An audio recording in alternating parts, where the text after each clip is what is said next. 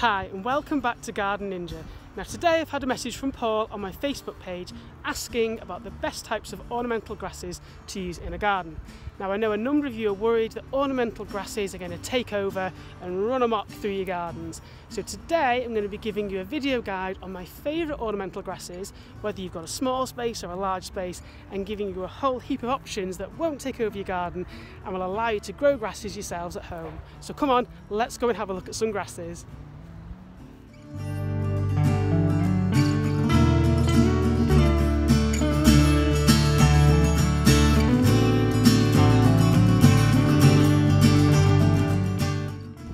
So people tend to worry that if you're going to start putting grasses in your borders, they'll take over, they'll swamp your other flowers.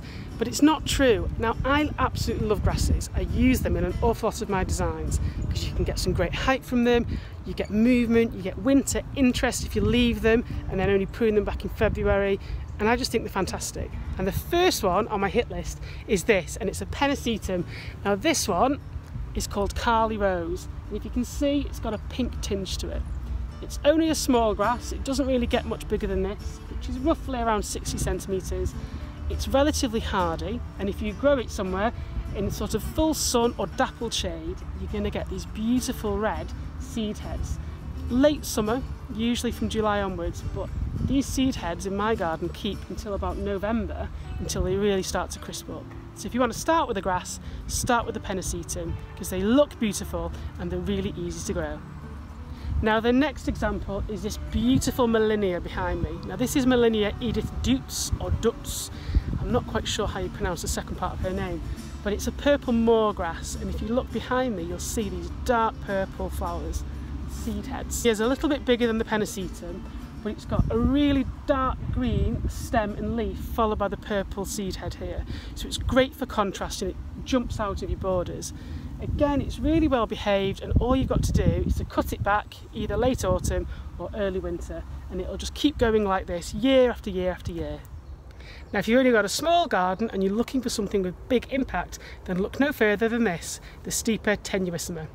You'll have seen this at show gardens, it's all over Gardener's World. Monty Don's been using it in his Paradise garden, and that's for good reason, because this small grass has a huge impact. You've got the movement, you've got the texture of these lovely, almost like quasi-hairy seed heads at the end, and it goes all the way through the season. It's semi-evergreen, so again, I just take out some of the dead matter come February, but this will give you a really chilled out, relaxed, beachy vibe wherever you put it in your garden. Now another prime example of an amazing grass for a small garden is this, and it's a blue oak grass, also known as Halicta trichum, which is a bit of a mouthful, so I prefer blue oak grass. As you'll see here, you've got these amazing blue strappy-like leaves, and they're almost like a pastel blue, really vivid, and for such a small grass it really jumps out of the border. You've also got these really thin seed heads here which come from around about May all the way through to September. Great in a small space, really pops out of a border. So if I can cope with the sun melting my face off, over here we've got this, which is a Festuca glauca, and this one's called Elijah Blue.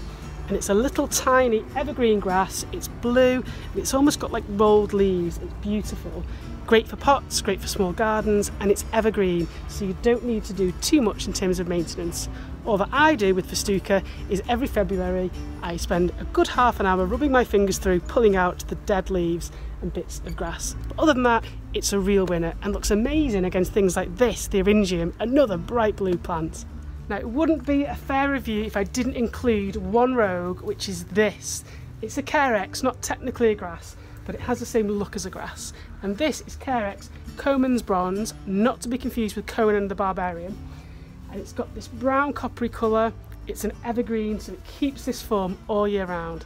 Again, all I do is run my fingers through it in the winter to pull out dead fronds.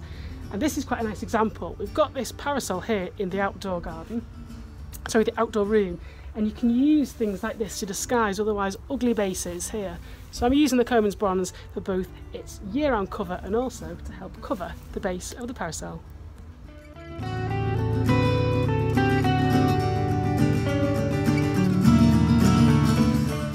Now the next specimen is slightly larger and it's a bit of a mouthful. It's a Deschampsia. It does sound like you're going to spit all over your face when you say it. But if you come down here,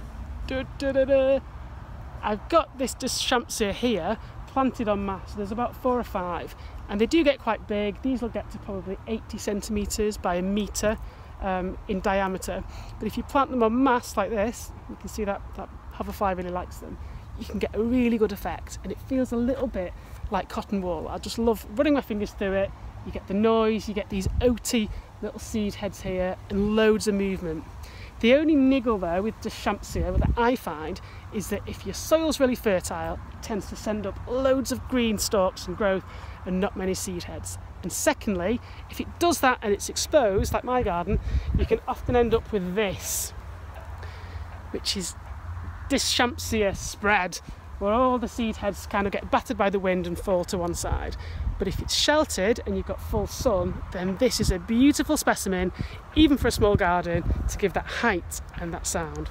So, what's next? And here it is behind me. We've got the Calamagrostis, Carl Foster, often seen in show gardens. It's really tall. You get these beautiful like burnt oak seed heads here. Tall, as I said, it doesn't spread too much. It doesn't send out runners. If we look down here near the base, you'll see it's relatively compact. It's quite dense. Again, you've almost got these, I don't know, like pastel green leaves. Not as matte as the Millennia, but it's really well behaved. The only issue you will get is that if the wind batters it, you may find that some of these flower heads snap in half. They're not dead, but they will break at one of the nodes and then they hang down like this. The best thing to do, get your secateurs out, go right down to the base, cut them off, and it will keep them looking neat.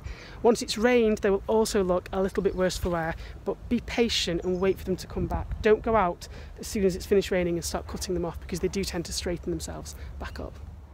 Now, if you're looking for a bit more action and drama in your borders and you want to go up, up, up, then a good idea is this Millennia. Far taller than the Edith variety, and this one's Windschal, or Windschul. I think it might be German.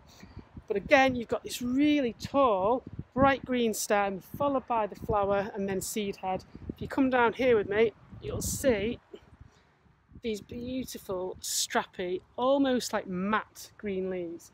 It will grow to about 1 metre wide, but you've got this height. I mean, look how tall that is. So we're going to move on to another tall specimen. Now, if you want a real bold statement piece, we've got this Miscanthus, Morning Light, behind us. There it is. Now, it puts on all of this silvery green foliage during the summer, and in about 2 weeks' time, in fact, there's already one there, it's going to put on these huge white plumes. They're massive. They look a bit like pampas grass or like a bottle brush cleaner. They go all the way through the winter. Now, they are big. This is only about 3 years old. It's going to get bigger again. But you've got these huge seed heads that probably come up to the same height as the silver birch back there, the multi-stem birch. Great if you want that impact. People do treat them a bit like an evergreen, but they're not. They're still deciduous, so I still cut this back every year. You could leave it to carry on for the next year, but what you tend to find with grasses is if you do that, you'll get loads of congestion and all the growth gets knotted together and you start to look really tatty, and we don't really want that. So I leave them throughout the winter and then hack them back. Now, if you want the big daddy of all grasses, we're going to walk up to the top of the Exploding Atom Garden and I'm going to show you the biggest, most gigantic grass that I grow.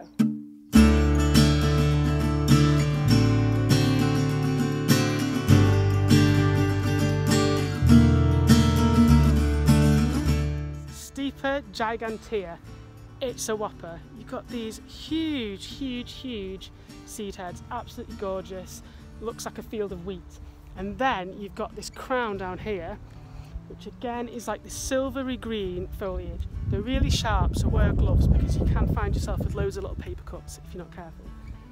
This will probably get another 50 centimetres wide by next year. With Stipa gigantea, you need to treat it like a semi-evergreen. So what I do is, at the end of the season, which for me is February, this is a good example, I will snip off all these seed heads back down to the base, but I will leave all of this green foliage. I only take off what's dead or what's crisped up. If you cut it right back, it takes a long time, a couple of years, then to put that growth back on and start to send up seed heads. So you want all the energy in these beautiful seed heads. So there we have it, my whistle-stop tour of my favourite grasses. And all the specimens that I've shown you today are well behaved. They're not going to run, they're not going to take over your garden, they're not going to behave like a badly behaved bamboo. So why not give grasses a try? they will take your garden throughout the winter months, and although they're not as blousy and as vigorous as other herbaceous perennials, they can add that delicacy and that texture that a lot of gardens miss. If you've liked this video, why not subscribe to my YouTube channel, where there are loads more garden design hints, tips and hacks and guides from me, the Garden Ninja.